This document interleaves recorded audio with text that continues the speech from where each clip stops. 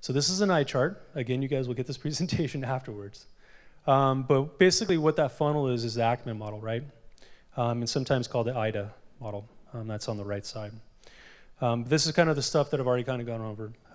You have to be extremely targeted in terms of your prospective client base, segmentation of the market, segmentation of your cohorts. And then the ultimate goal here is you finally want to have within your funnel, remember that the different channels that we have on this left side, as your branding starts to get more aware, then you have some people that are actually self-selecting them saying, oh, that's actually me, and I want to try your product or service. Going back to, everybody should, is anybody Series A funded yet? No, I'm sorry, I probably should know all this. Seed round funding, some of you guys? Okay.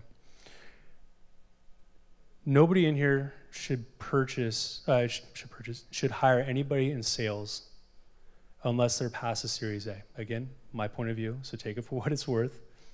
You yourself have to be the salesperson. You yourself have to learn how to market because it's going to be through your vision. I don't care if you're an engineer, you don't like people, figure it out. Or get a founder that's a little bit of a hybrid of an engineering and sales background. But you need to figure out the marketplace, and you've got to be able to do that coming in to get your first round of clients.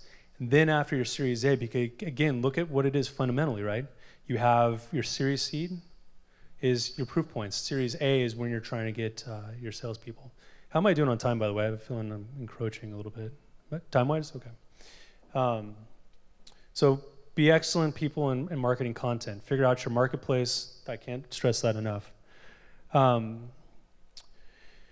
Skip on pricing for right now. Trial, usage, experience, and post-pricing. That kind of, all this stuff right here, as we look at this funnel, should be laying on the side, and that's all what we were talking about a little bit earlier. Now pricing. Pricing is one of the topics that I get all the time. How do we know we're properly pricing our product? This is actually more of an art rather than a science.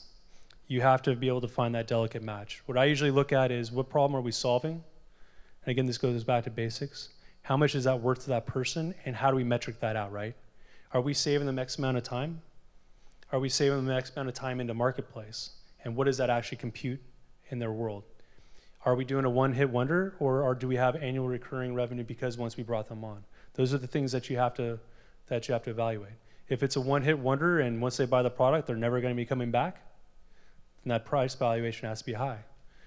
If it's a subscription-based model, which are some of my favorite because I love annuities, then you want to create that price point low and make it as frictionless as possible and try and absorb as much market as possible. Any questions? So this is kind of the flow chart, right? As we look at, I'm a big visual person. We have to think of where do we sit in the life cycle of these clients, right? Of these prospective clients.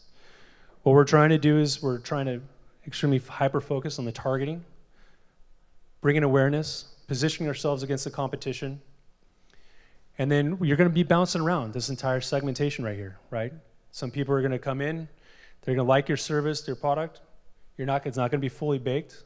They're going to bounce off, right? That's when they sit in that left end of that funnel that we were talking about. But then as you guys keep iterating on your product and service, you're probably going to create some more added value, and those people might be coming back.